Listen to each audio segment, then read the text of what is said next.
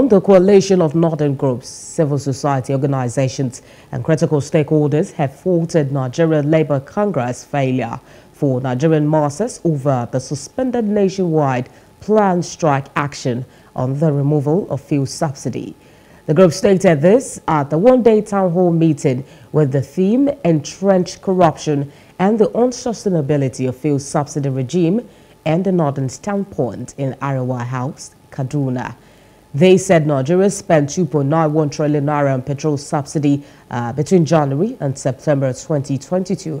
The federal government set aside 3.36 trillion to be spent on subsidy until mid-2023, which is responsible for the country's dwindling public finance. Nobody can rely with NLC to protect your rights. NLC is not there for you and will never be there for you and will never be anything that will protect either your right or your truth. This is a duty that we have to do it by ourselves and nobody will do it for us. It's that God Almighty will not send angels from heaven to come and rescue this country. But we, the human beings living in this country, we have to stand still and make our minds to do the struggle and rescue our people from these challenges. The NLC TUC is a total failure and will never be anything that will promote the unity, togetherness and prosperity of this country. We have come to realize the NLC leadership are there for themselves, not for anybody. We impress on the federal government the urgency in finding a permanent solution to this unacceptable exploitation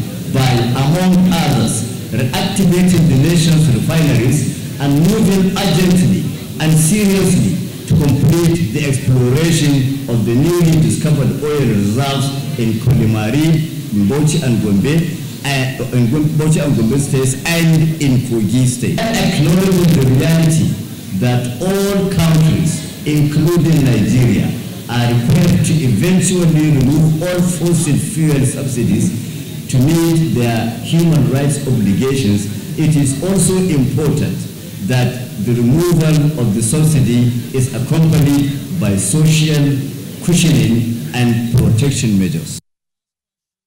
Hello, hope you enjoyed the news. Please do subscribe to our YouTube channel and don't forget to hit the notification button so you get notified about fresh news updates.